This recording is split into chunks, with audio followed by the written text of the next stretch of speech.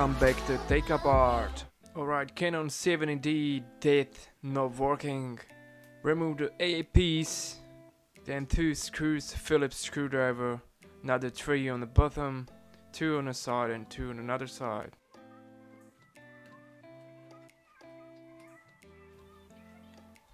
Pop that SD card door and get on the rubber handle.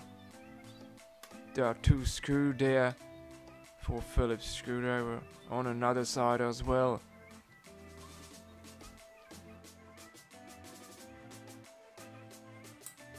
Battery door out. Pop that back piece with screen on it. Be careful, 2 flexi cables there. One for the touch screen and another one for the buttons and dials and stuff.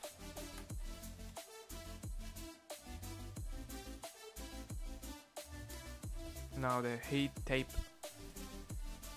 and a sensor flexi cable just popped. Now we have another flexi and another flexi cable and millions another flexi cables, all one by one, nice and slow. You don't want to damage them. Cable for the microphone and the flexi cables.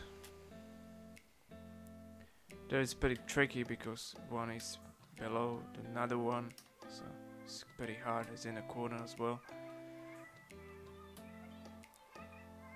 Then you have a few Phillips screws holding actually the motherboard on the place.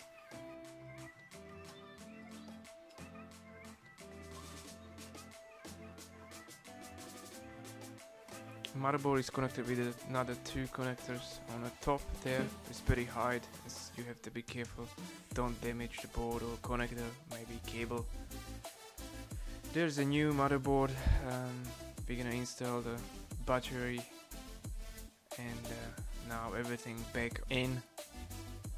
Be careful, don't squash those flexi cables.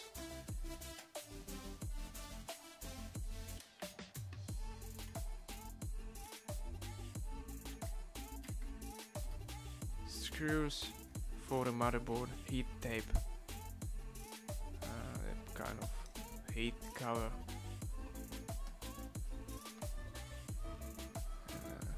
all flexi cables back in again, just as slowly. This is one special optical cable or something like that.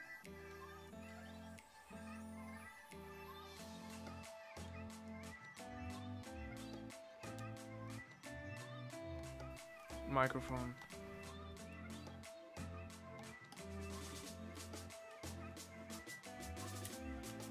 And that's a tricky one. Oh my god.